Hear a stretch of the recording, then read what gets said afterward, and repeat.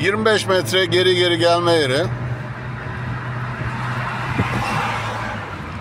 Sağda otobüs durağı var. Otobüs durağını geçtikten sonra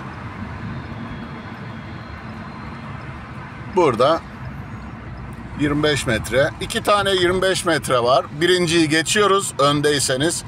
İkinci 25 metreye geldik. Çizgi kaybolduğunda durduk. Daha sonra geri geliyoruz.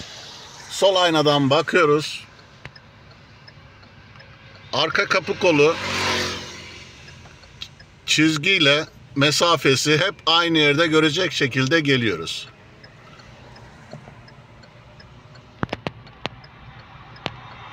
Siz alt aynadan da bakabilirsiniz.